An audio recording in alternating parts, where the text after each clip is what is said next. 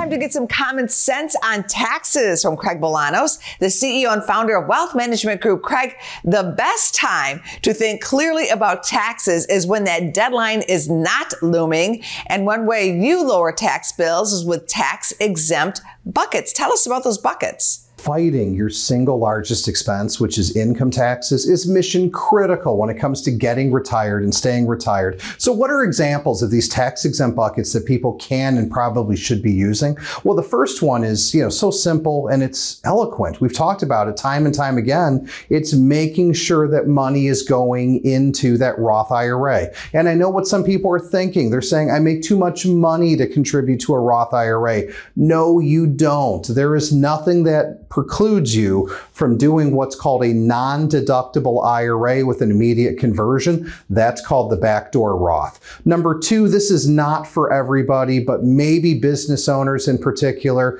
There are some advantages at times to cash value life insurance that can allow you to structure what I call some level of a tax-free income in the future, courtesy of loan provisions. That's just a technique that some, especially those who are business owners, can take a look at. Number three on my list would be this: not all capital gains are created equal. And for those who find themselves in the lowest marginal tax brackets, AKA you make less than $41,675 a year, do you realize that your capital gains rate is actually zero?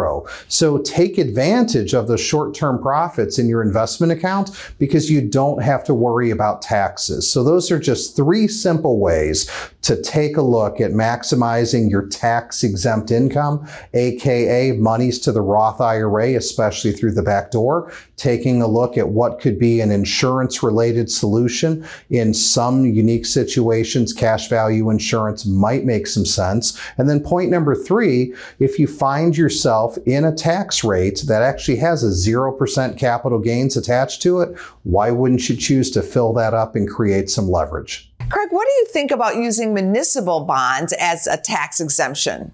Well, in terms of other places to seek what I call tax exemption, again, the most obvious clue is sometimes deceptive. In today's market, I would argue people up and down marginal tax brackets, there's a big arbitrage between tax-exempt munis and taxable bonds. So when you look at the tax equivalent yield of municipal bonds today, it's incredibly attractive, again, at various marginal tax brackets. So Angie, that's a great point. I think people should look to really right size their fixed income or the bonds that are providing ballast in their portfolio and consider embracing a diversified bucket of tax-free municipal obligations because those tax equivalent yields are very lucrative in today's marketplace. I'm Craig Bolanos, the CEO and founder of Wealth Management Group. If you'd like to learn more, you can. Check out our website, investwithwmg.com. Go to businessfirstam.com for where to see our show on TV.